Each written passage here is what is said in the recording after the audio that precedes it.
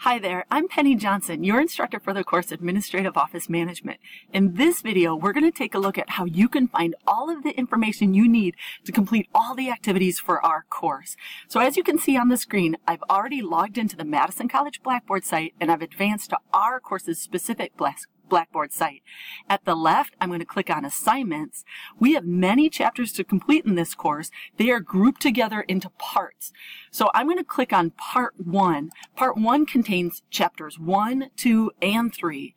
It's my recommendation that when you're ready to get started on any of the chapters in the course, that you always come to our course's Blackboard site, click on Assignments at the left, and then advance to that chapter's specific folder. I'm going to go ahead and click on Chapter 1.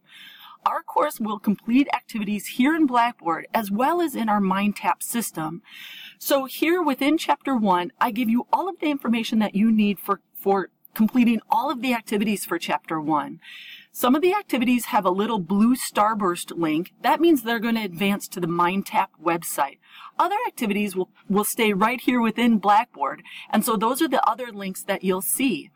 I always recommend that you come to Blackboard first, read all of the information here. This is our main source. It's where I've provided guides and information and everything you need to know about completing the activities, and then advance to MindTap, completing the specific things that you need to that are linked here, but always making sure that you complete the activities that are within Blackboard as well.